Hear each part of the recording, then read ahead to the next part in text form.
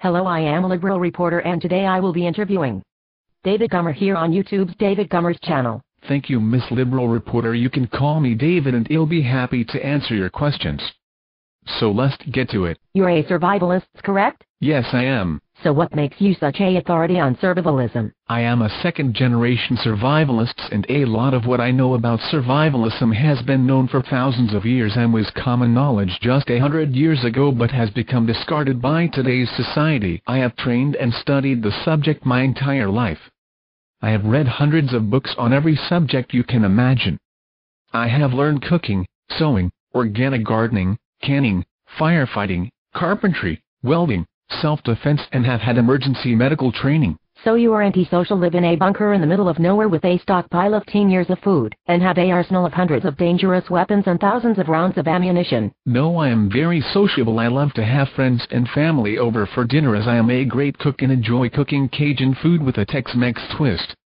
I live in a normal house just outside of Gatesville, a small town in the heart of Texas, and I don't have 10 years of food stockpiled, but I do have a month's supply of food and water in my home, and firearms are only as dangerous as the person holding them.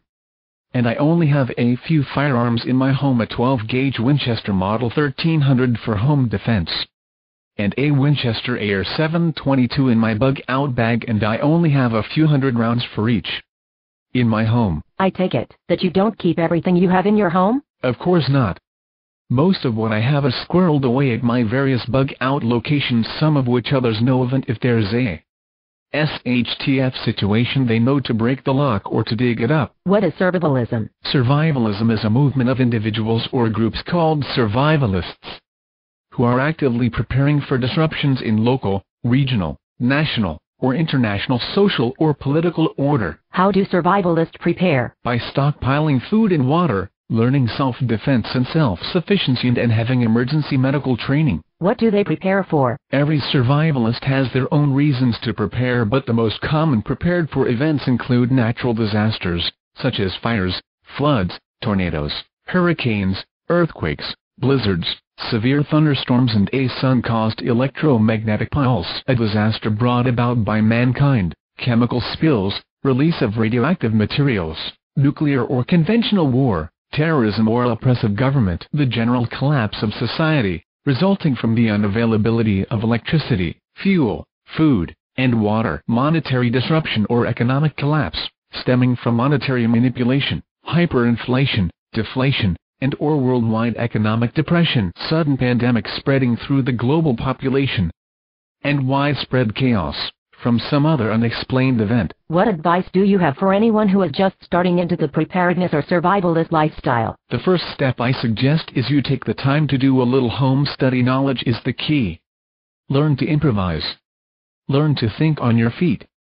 Learn new skills and practice old ones. Go to survivaltopics.com. It is a great site and the information is very good, and believe it or not, YouTube is a good place to learn from. I enjoy watching Damcab's channel. He is very informative and I like watching him as he learns new skills and grows from his experiences from a novice to an expert on preparedness.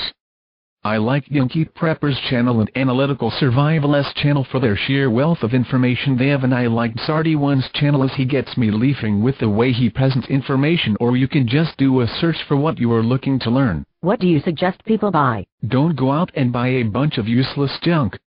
You have to become a MacGyver of sorts. You don't need a bunch of fancy doodads or a arsenal of weapons and thousands of rounds of ammo to protect your 3 cans of cream-style corn. Don't scrimp on storable food or on your equipment. Just make sure you know what you need and how to use everything you have. And storable food is always your best investment. Mac and cheese I acquired in the 90s for 10 cents a box on sale and stored under ideal conditions is still eatable. And you will save money in the long run, as food prices will always go up even in a depression. It seems like an overwhelming amount to acquire and learn. A rule of thumb is that the first 20% of what you learn and acquire will cover 80% of all possible emergency situations. It's the last 20% that you can spend a lifetime on. So are you preparing for the end of the world? No, I am not. My preparations for that are complete by accepting Jesus Christ as my Lord and Savior.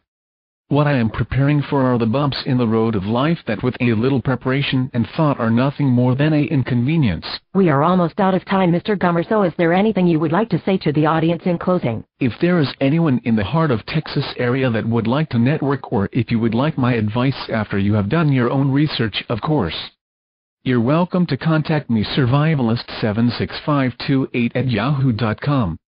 Just remember that when it comes to survivalism there are very few right or wrong answers, but I can give you my advice. Thank you, Mr. Gummer, for this interview. The capacity to think, understand, and reason, and to remain calm are your most important tools in any emergency situation.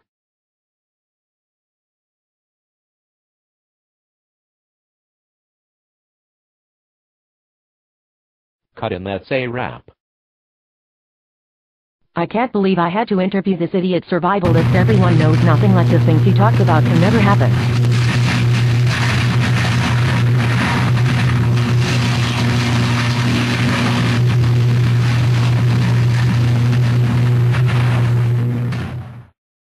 Who turned out the lights? You turn them back on, you idiot. The lights are off all over the city. What do you mean the lights are off all over the city? Looks like a transformer blew up. You turn them on right now. That is impossible. Oh no, oh no, oh no. Bawada. Bawada. Bawada. Bawada. Bawada.